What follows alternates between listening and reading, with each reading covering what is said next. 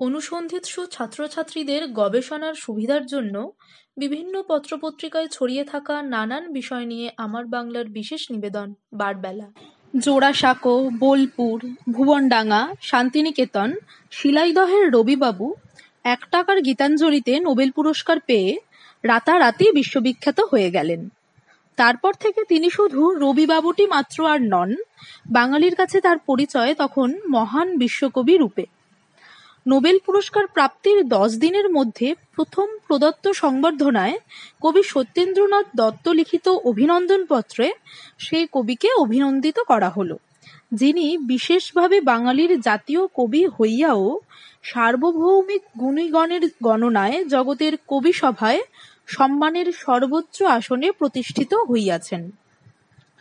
Nobel পুরস্কার প্রাপ্তির পরেই ভারতীয় ঋষি কবি যে বিশ্ববাসীর কাছে সত্যি সত্যিই বিশ্বকবিতে পরিণত হয়ে যান, সে কথাও তো কিছুমাত্র মিথ্যা নয়। 1912-তে গীতাঞ্জলির কবিকৃত ইংরাজি অনুবাদ গীতাঞ্জলি সং অফারিংস প্রকাশিত হয় লন্ডন থেকে। 1913-তে কবি পান নোবেল পুরস্কার। আর এই 1913-তেই রবীন্দ্রনাথের অনেক গদ্য পদ্য ইংরাজিতে অনুদিত হয়ে গ্রন্থাকারে প্রকাশিত হয়, এবং তারপরেই খুব অল্প সময়ের মধ্যে ইংরেজি থেকে রবীন্দ্রনাথের রচনা ফরাসি, গ্রিক, ডেনিশ, জার্মান, ইতালীয়, স্প্যানিশ, রুশ, চীনা, জাপানি প্রভৃতি ভাষায় অনুদিত হতে থাকে। ক্রমে ক্রমে এই অনুবাদের মাধ্যমেই বিশ্বের মানুষের কাছে রবীন্দ্রনাথের প্রকৃত পরিচয় উদ্ঘাটিত হয়। ভারতীয় মহান কবির প্রতি বিশ্ববাসী ক্রমেই কৌতূহলী, আগ্রহী, আকৃষ্ট হন। কবির রচনা পাঠ করে এক গভীর স্বতন্ত্র আনন্দ ও শান্তি পান। একটা সুনিশ্চিত আস্থা ও বিশ্বাসের জগৎ নির্মিত হতে থাকে বিশ্বজুড়ে পাঠকের সমাজে, প্রাচ্যে এবং পাশ্চাত্যে। এই নিবন্ধে রবীন্দ্রনাথের জীবৎকালে রবীন্দ্র রচনার ইংরাজি অনুবাদের চালচিত্রটি কেমন ছিল দেখতে চাই, এবং রবীন্দ্রনাথের জন্মের সার্ধশতবর্ষে এবং তার মৃত্যুর 70 বছরে বঙ্গীয় রবীন্দ্রমনস্ক বিদ্বান সমাজের কাছে এই একটি প্রশ্ন তুলে ধরতে চাই: কেন আজও পর্যন্ত রবীন্দ্রনাথের সমগ্র রচনাবলীর একটা ইংরাজি অনুবাদ সংস্করণ প্রকাশিত হলো না? রবীন্দ্রনাথকে জানার জন্য রবীন্দ্রনাথ পড়তে হবে, এবং তাকে পূর্ণাঙ্গভাবে জানার জন্য তার সমগ্র রচনাবলী যে পাঠ করা প্রয়োজন, সে কথা তো কেউই অস্বীকার করেন না বলেই রবীন্দ্র রচনাবলী ছাপা ও সম্পাদনার কাজ আজও অব্যাহত রয়েছে। রবীন্দ্রনাথের মৃত্যুর 2 বছর আগে থেকেই বিশ্বভারতী রবীন্দ্র রচনাবলী ছাপতে শুরু করেছিল। কবির জীবৎকালে 7 খণ্ড বেরিয়ে যায়। সম্পাদনার কাজ এখনো চলছে। সর্বশেষ 31 খণ্ডটি কিছু কাল হলো বেরিয়েছে। কবির জন্মশতবর্ষে পশ্চিমবঙ্গ সরকার সুলভ সংস্করণ রবীন্দ্র রচনাবলী প্রকাশ করেন। 1980 সালে পশ্চিমবঙ্গ সরকার পুনরায় নতুন সম্পাদনায় রবীন্দ্র রচনাবলী প্রকাশ করেন। কবির 125তম জন্মবার্ষিকীতে বিশ্বভারতী সুলভ সংস্করণ রবীন্দ্র রচনাবলী প্রকাশ করেন। রবীন্দ্র রচনার কপিরাইট চলে যাবার পর কলকাতার কোনো প্রকাশক রবীন্দ্র রচনাবলীর একাধিক সংস্করণ প্রকাশ করেছেন। বাংলাদেশ থেকেও সমগ্র রবীন্দ্র রচনাবলী প্রকাশিত হয়েছে। সুতরাং রবীন্দ্র রচনাবলী প্রকাশের প্রয়োজন গত 70 বছর ধরে ক্রমান্বয়ে স্বীকৃত হয়ে এসেছে। শুধু সঞ্চয়িতা, গীতাঞ্জলি, রক্তকরবী, শেষের কবিতা, রাশিয়ার চিঠি এই রকম স্বতন্ত্র বই বিচ্ছিন্নভাবে পড়ে সমগ্র রবীন্দ্রনাথকে আবিষ্কার করা যেতে পারে না। তাই রবীন্দ্রনাথকে সম্পূর্ণভাবে জানার জন্য প্রয়োজন তার সমগ্র রচনাবলীর সঙ্গে পরিচিত হওয়া। সমগ্র রবীন্দ্র রচনাবলী সংগ্রহ করার সুযোগ, পাঠ করার সুযোগ বাঙালি পাঠকবর্গের পুনঃ ঘটেছে গত 70 বছরে দফায় দফায় নানা পর্যায়ে রবীন্দ্র রচনাবলী প্রকাশের মাধ্যমে।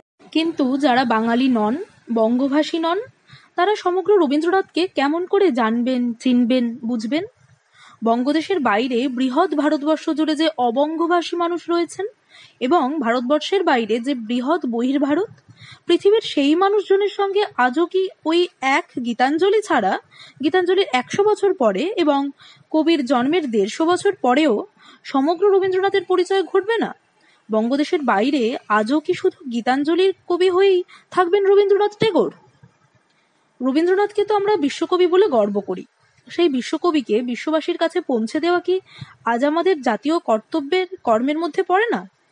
যে রবীন্দ্রনাথ গড়লেন বিশ্বভারতী, যে রবীন্দ্রনাথ লিখলেন বিশ্ব পরিচয়, যে রবীন্দ্রনাথ লড়লেন বিশ্ব শান্তির জন্য আজীবন, সেই বিশ্বকবি কি আজ বিশ্ববাসীর কাছে, অবঙ্গীয় ভারতবাসীর কাছে অপরিচিত উপেক্ষিতই থেকে যাবেন আমাদের শিথিল ঔদাসীন্যে, আমাদের কর্মতৎপরতা এবং সুষ্ঠু ভাবনা চিন্তা পরিকল্পনার অভাবে? রবীন্দ্রনাথ কি ভাবতে চান, কি বলতে চান, জগৎ ও জীবন সম্বন্ধে তিনি কোন সিদ্ধান্তে উপনীত হতে চান, তা তো বিশ্ববাসী তার বাংলা লেখা পড়ে বা শুনে বুঝবে না। সেজন্য তার লেখার অনুবাদের প্রয়োজন যথেষ্ট জরুরি। তার রবীন্দ্রনাথ গীতাঞ্জলি তর্জমার অনেক আগেই অনুভব করেছিলেন। 1988 সাল। কবি তখন গাজীপুরে।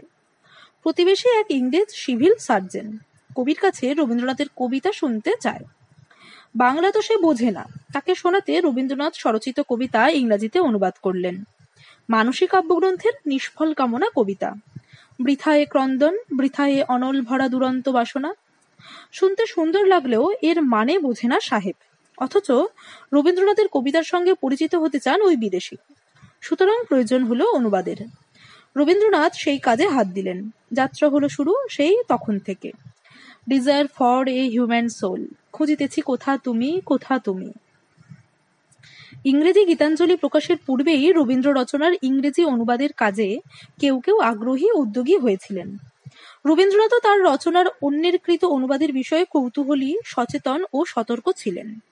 তার রচনার ভালো অনুবাদ হোক, কবি বরাবরই তা চাইতেন, এবং যারা তার রচনা অনুবাদ করতেন তাদের লেখা মন দিয়ে পড়তেন এবং তাদের সঙ্গে যোগাযোগ রেখে তাদের উৎসাহিত করতেন। কে তার লেখা ভালো অনুবাদ করতে পারবে সে ব্যাপারেও তার যথেষ্ট পছন্দ অপছন্দ ছিল। অন্যের কৃত রবীন্দ্রনাথের কবিতা গানের অনুবাদ প্রথম কোনো সংকলনে গৃহীত হয় 1909 সালে। কলকাতা বিশ্ববিদ্যালয়ের অন্যতম অধ্যাপক, কেমব্রিজ বিশ্ববিদ্যালয়ের কৃতী ছাত্র রবি দত্ত অন্যান্য বাঙালি কবির রচনার সঙ্গে রবীন্দ্রনাথের গান ও কবিতার ইংরেজি অনুবাদের সংকলন Echoes from east and West গ্রন্থে সংগ্রহ করেন। এই বইয়ে কবির 11টি গান কবিতার অনুবাদ আছে। এই অনুবাদ 1899 অক্টোবর থেকে 1908 সেপ্টেম্বরের মধ্যে হয়। গানের মধ্যে আছে ওই ভুবন মনোমোহিনী, তুমি সন্ধ্যার মেঘমালা, ফুলে ফুলে ঢলে ঢলে ইত্যাদি, এবং কবিতার মধ্যে আছে সন্ধ্যা সঙ্গীতের গান আরম্ভ, চিত্রার উর্বশী ইত্যাদি। রবি দত্তের অনুবাদ রবীন্দ্রনাথের যে ভালো লাগেনি তা 14 মে 1912 তারিখে প্রমথলাল সেনকে লেখা কবির একটি চিঠি থেকে জানতে পাই। রবি দত্ত আমার কবিতার যে তর্জমা করিয়াছেন তাহা একেবারেই ভালো হয় নাই, অতএব সেটা কাউকে দেখাবার যোগ্যই নয়। গীতাঞ্জলির অনুবাদ খাতা নিয়ে ইংল্যান্ডে যাত্রার 10 দিন আগে এই পত্র কবি লেখেন। ততদিনে গীতাঞ্জলি গীতিমাল্যের গানের অনুবাদে তার ছোট্ট পকেটবুকটা প্রায় ভরে গেছে। দ্য মডার্ন রিভিউ মাসিক পত্রে রবীন্দ্রনাথের গল্প কবিতার অনেক অনুবাদ তার ইংল্যান্ড যাত্রার পূর্বেই প্রকাশিত হয়েছিল। রবি দত্তের বইয়ের পরে সাময়িক পত্রের পাতায় রবীন্দ্রনাথের কবিতার অনুবাদ প্রথম ছাপা হলো দ্য মডার্ন রিভিউর 1910 জুলাই সংখ্যায়। কল্পনার বৈশাখ কবিতাটি বৈশাখ শিরোনামেই প্রকাশিত হয়, অনুবাদক জিতেন্দ্রলাল বন্দ্যোপাধ্যায়। সাময়িক পত্রে এটি প্রথম মুদ্রিত অনুদিত কবিতা হলেও এর আগে রবীন্দ্রনাথের কয়েকটি গানের অনুবাদ দৈনিক পত্রিকায় ছাপা হয়েছিল। মডার্ন রিভিউতে কবিতার আগে রবীন্দ্রনাথের ছোট গল্প অনুবাদ ছাপা হয়। তবে সাময়িক পত্রে রবীন্দ্রনাথের লেখা ছোট গল্পের অনুবাদ প্রথম প্রকাশিত হয় 1901 সালের 16 সেপ্টেম্বর বিপিনচন্দ্র পাল সম্পাদিত নিউ ইন্ডিয়া পত্রিকার 6ষ্ঠ সংখ্যায়। অনুবাদক কবি যতীন্দ্রমোহন বাগচি। গল্পের নাম শুভা। মুদ্রাক্ষরে এটি রবীন্দ্রনাথের ছোট গল্পের প্রথম অনুবাদ। তবে মনে রাখতে হবে এরও আগে হিন্দিতে রবীন্দ্রনাথের ছোট গল্পের অনুবাদ প্রকাশিত হতে গিয়েছিল। রবীন্দ্রনাথ 1901 আগস্ট বন্ধু জগদীশচন্দ্র বসুকে চিঠিতে লেখেন, সেদিন সরস্বতী নামক এক হিন্দি কাগজে দেখিলাম আমার মুক্তির উপায় নামক ছোট গল্পটি তর্জমা করিয়াছে। হিন্দিতে পড়িতে বেশ লাগিল, রস কিছুই নষ্ট হয় নাই। 1901 সেপ্টেম্বরের রবীন্দ্রনাথের ছোট গল্পের ইংরেজি অনুবাদ প্রথম প্রকাশিত হলেও তার ছোট গল্পের অনুবাদের কাজ শুরু হয়ে গিয়েছিল তারও আগে 1900 সালে, এবং সেটা লন্ডনে। লন্ডন প্রবাসী বন্ধু জগদীশচন্দ্র বসুর ইচ্ছে রবীন্দ্রনাথের রচনা ইংরেজিতে অনুবাদ করিয়ে সেদেশে প্রকাশ করা এবং রবীন্দ্রনাথকে সেদেশে পরিচিত করা। সেই জন্যে তিনি বিশেষভাবে কথা বলেন নিবেদিতার সঙ্গে। রবীন্দ্রনাথের প্রকাশিত গল্পগুলি পাঠাতে বলেন কবিকে লেখা 2 নভেম্বর 1900 তারিখে চিঠিতে। মজুমদার এজেন্সি থেকে 11 অক্টোবর গল্পগুচ্ছ প্রথম খণ্ড বেরোয়। সংকলিত গল্পের সংখ্যা 32। রবীন্দ্রনাথ বই পাঠিয়ে জগদীশচন্দ্রকে লিখলেন, প্রথম খণ্ডে তর্জমার যোগ্য গল্প বোধ হয় নিম্ন কয়েকটি হইতে পারে: পোস্টমাস্টার, কঙ্কাল, নিশীথে, কাবুলিওয়ালা এবং প্রতিবেশিনী। প্রথম খণ্ডের 3টি গল্প ছুটি, কাবুলিওয়ালা ও দান প্রতিদান অনুবাদ করলেন নিবেদিতা। সস্ত্রীক জগদীশচন্দ্রের সাহায্যে নিবেদিতা পেয়েছিলেন অনুমান করা যায়। মাত্র কয়েকটি দিনের মধ্যেই রবীন্দ্রনাথের গল্প অনুবাদ করে ফেললেন নিবেদিতা। অনুদিত গল্পগুলি ইংরেজ সাহিত্যরসিক বন্ধুদের পড়ে শোনান জগদীশচন্দ্র। রবীন্দ্রনাথকে তিনি লেখেন, তোমার লেখা তর্জমা করিয়া এদেশীয় বন্ধুদিগকে শুনাইয়া থাকি, তাহারা অশ্রু সংবরণ করিতে পারেন না। এই প্রসঙ্গে স্মরণীয় তথ্যটি হল, রবীন্দ্রনাথের ছোট গল্পের প্রথম অনুবাদক রূপে চিহ্নিত রইলেন নিবেদিতা। ক্রমে রবীন্দ্রনাথ বুঝেছিলেন তার রচনাবলীর ইংরেজি অনুবাদ প্রয়োজন। এই কাজে রবীন্দ্রনাথ রীতিমতো মনস্ক হলেন গীতাঞ্জলি পর্ব থেকেই। সারা জীবনে নিজের অনেক কাব্য, কবিতা, গান, গল্প, নাটক অনুবাদ করলেন রবীন্দ্রনাথ। ম্যাকমিলান কোম্পানি রবীন্দ্রনাথকৃত ইংরেজি অনুবাদ গ্রন্থগুলি একটি একটি করে অনেক প্রকাশ করলেন। রবীন্দ্রনাথকৃত সমস্ত ইংরেজি তর্জমা একত্রিত হয়ে সাহিত্য একাডেমি একালে 4 খণ্ডে প্রকাশ করেছেন the English writings of Rabindranath Tagore. Rabindranath বুঝি শেষ দিকে বুঝেছিলেন তার গদ্য পদ্য রচনার অনুবাদ যথাসাধ্য তাকেই করে যেতে হবে। তার কৃত অনুবাদ তার সমগ্র সাহিত্য ভাণ্ডারের ক্ষেত্রে যৎসামান্যই। তবু সেই যৎসামান্যটুকুই অবঙ্গভাষী পাঠক সহজে সংগ্রহ করতে পারছেন ম্যাকমিলান ও পরে সাহিত্য একাডেমির বদান্যতায়। কবির জীবৎকালের মধ্যে রবীন্দ্র রচনার কবিকৃত ও অপরের কৃত অনুবাদ গ্রন্থের সংখ্যা 50-এর মতো।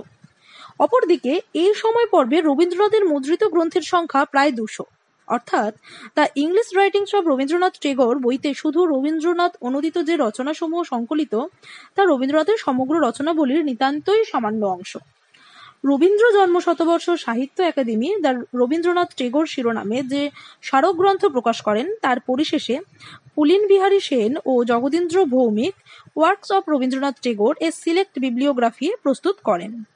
বাংলা তালিকার পরে আছে ইংরাজি। ইংরেজি তালিকার ভাগগুলি হল: separate works published after the death of the author, anthology and collected works, joint publications, book edited by Tagore, limited and special editions, book based on Tagore story. গত 50 বছরের মধ্যে বেশ কিছু মূল্যবান অনুবাদের কাজ হয়েছে। এখন রবীন্দ্রনাথের সার্ধজন্ম শতবর্ষে সবচেয়ে বড় প্রয়োজন হল বিশ্বকবির সমগ্র রচনাবলীর একটি পূর্ণাঙ্গ ইংরেজি সংস্করণ প্রকাশ করা। এই রচনাবলীতে রবীন্দ্রনাথ যা নিজেই অনুবাদ করে গেছেন তা তো থাকবেই, আর থাকবে এ যাবৎ যা অনুবাদ হয়েছে তার থেকে নির্বাচিত গ্রন্থ, এবং তিনে থাকবে অনুদিত বাকি অংশ, যা নতুন করে যোগ্য ব্যক্তিদের দিয়ে অনুবাদ করিয়ে নিতে হবে। এই যুগটাকে বলা যায় রচনাবলীর যুগ। বঙ্কিম, রবীন্দ্র, বিদ্যাসাগর, শরৎ, তারাশঙ্কর, বিভূতি রচনাবলীতে ছেয়ে আছে বাজার। সমগ্র রবীন্দ্র রচনাবলীর ইংরেজি সংস্করণের বাজার হবে বিশ্বজোড়া। এই রচনাবলী সম্পাদনার দায়িত্ব নিতে হবে বিশ্বভারতীকে অথবা পশ্চিমবঙ্গ সরকারকে অথবা উভয়কে। কোনো রবীন্দ্রভুক্ত বা কোনো অনুবাদক স্বতন্ত্রভাবে রবীন্দ্র রচনার অনুবাদ করতে পারেন, রবীন্দ্র চর্চায় আত্মনিয়োগ করে থাকতে পারেন, কিন্তু রচনাবলী ছাপাতে হলে প্রয়োজন রবীন্দ্রনাথের সমস্ত রচনার ইংরেজি অনুবাদের কাজ সম্পূর্ণ করা। তার জন্য সুনির্দিষ্ট পরিকল্পনা গ্রহণ করে, অর্থ বরাদ্দ করে, সম্পাদক মণ্ডলী গঠন করে, অনুবাদকের সঙ্গে যোগাযোগ করে, সময় নির্দেশ করে কাজে নেমে পড়তে হবে। জন্মশতবর্ষে ও তার পরবর্তী পর্যায়ে সুলভে রবীন্দ্র রচনাবলী প্রকাশে ও প্রচারে পশ্চিমবঙ্গ সরকারের সাফল্য সুবিদিত। মধ্যবিত্ত বাঙালির প্রায় ঘরে ঘরে রবীন্দ্র রচনাবলী এসে পৌঁছেছে, একথা তো খুবই সত্য। রবীন্দ্রনাথের 125 বর্ষে বিশ্বভারতীর সুলভ সংস্করণ রচনাবলীও সেদিক থেকে খুবই মূল্যবান সংযোজন। এখন এই বিশ্বায়নের যুগে বিশ্বকবিকে শুধু বাঙালির গৃহকোণে আটকে না রেখে সমগ্র রবীন্দ্র রচনাবলীর পূর্ণাঙ্গ ইংরেজি সংস্করণ প্রকাশ করে বিশ্বব্যাপী বিশ্বকবিকে সামগ্রিকভাবে পৌঁছে দেবার দায়িত্ব আমাদের নেবার সময় ও উপযুক্ত উপলক্ষ এসেছে। রক্তে ভেজা পৃথিবীতে বিশ্বশান্তির জন্য বিশ্বকবিকে বিশ্ববাসীর জানা খুব প্রয়োজন। সেই প্রয়োজন এই মুহূর্তে আর কিছুতেই উপেক্ষণীয় হতে পারে না।